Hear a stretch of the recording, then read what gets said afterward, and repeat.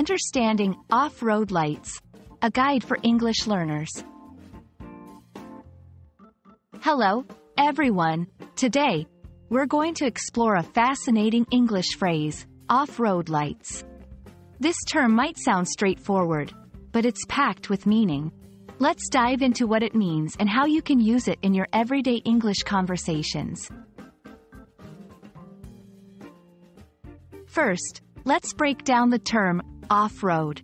This phrase refers to anything related to driving or traveling on surfaces that are not paved, like dirt trails, mountains, or deserts.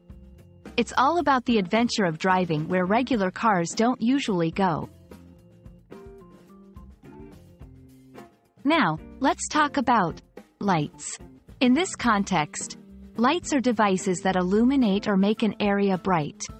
So, when we combine these terms, off-road lights are special lights designed for vehicles used in off-road conditions.